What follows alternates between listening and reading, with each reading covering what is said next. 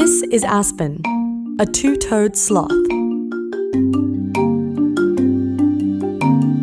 Sloths spend almost their entire lives hanging in trees and do nearly everything upside down: eating, sleeping, mating, even giving birth. Since it spends so much time upside down, a sloth's fur grows in the opposite direction of all other mammals. This allows water to run off the sloth when it rains.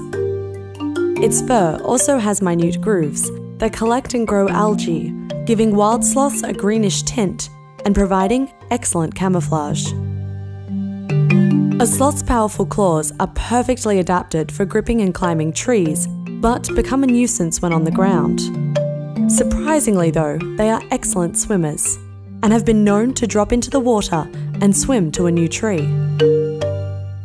Despite these adaptations, sloths face many threats. Their forest homes are increasingly becoming fragmented, making breeding difficult, and they are a popular target for traffickers in the illegal pet trade. This is the two-toed sloth.